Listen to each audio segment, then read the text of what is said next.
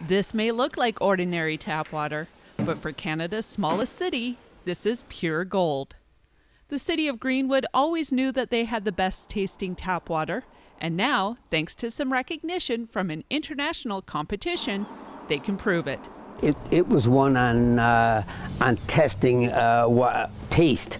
So what they do is they actually have a panel of 12 judges.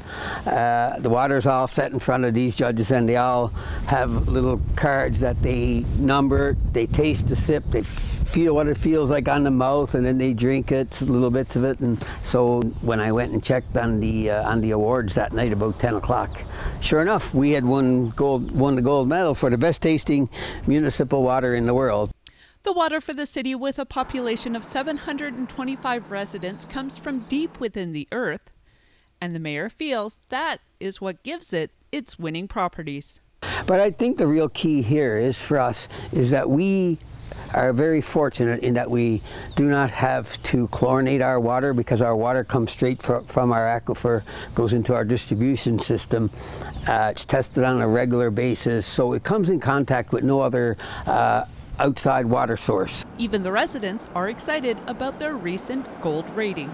That's fantastic. I drink the water all the time, and it's really great when you have it cold. It's great news, and it's been great publicity for the city. The city is letting the world know just how good their water is.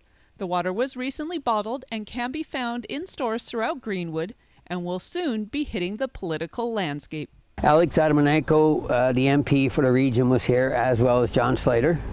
And so we told them that once the House of Commons sits on the legislature, that we will be sending water to both of these so that they can have it on the table for when the legislation opens.